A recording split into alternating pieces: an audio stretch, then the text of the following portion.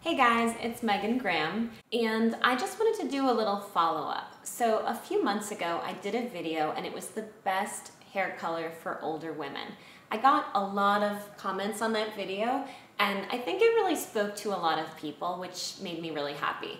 So I feel like there were a lot of questions after I posted the video, and one thing that women were saying was that they wish that I could provide specific examples of the best hair color for older women. So here's the problem. It's really a custom thing.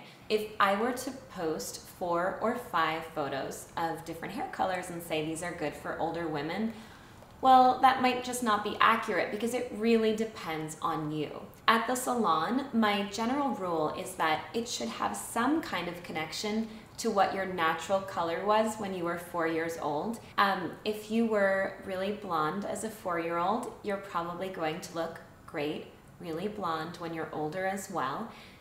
One rule that I do find to be true is that most women, as they age, look good with a little bit more warmth in their hair color. It's very natural for your skin to be a little bit more drab, and so the ashier that you go with your color, or the cooler you go with your color, the more similar to gray hair it's going to look, and the warmer you go, the more it's going to add a little bit of glow and a little bit of radiance to your skin.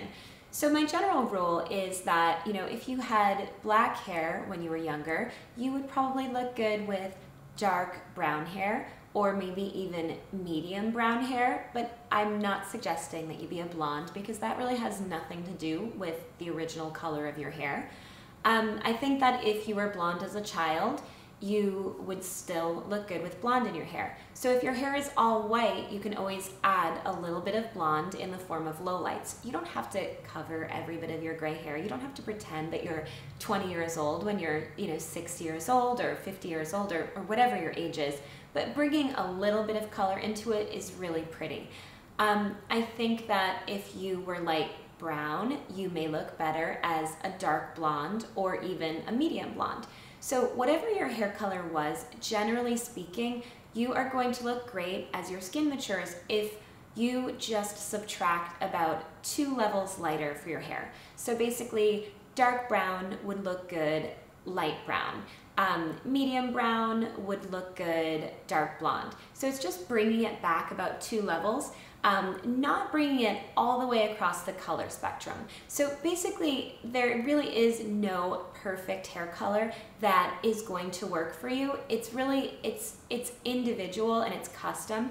And so I try to give you some tips because I want to just start to have people understand a little bit about what would look great on them, but there isn't just a one-size-fits-all. And I think for so long that people were trying to make it seem like for older women, for mature women, that there was just one thing that worked. They were trying to say, you should have blonde hair, you should have gray hair, and it should be short and things like that. It's not true. There's no such thing as a one-size-fits-all.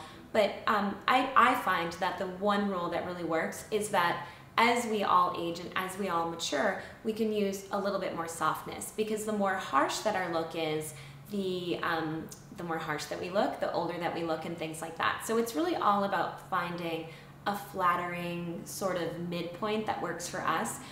For my own hair, for example, I'm sure you can, if you look, I'm sure you can see my roots, because I'm just not crazy about doing my roots. I do them, but I've been really busy because my husband and I just moved into a new home, which I think you can probably see boxes behind me still. But anyway, I think that it's finding a place where you're comfortable. If you feel like you need more custom information, you can always go to my website. I do consults. You can reach out to me via my consult form, and I'm always happy to set up a custom consult where I help you to learn what color is right for you. But just for you to have a better understanding, just know that it should be a little bit lighter. I would say never ever should your hair color be darker than your natural color. As you age, it's very, very harsh. It brings out all of your skin imperfections, your wrinkles, your age spots, any of that stuff.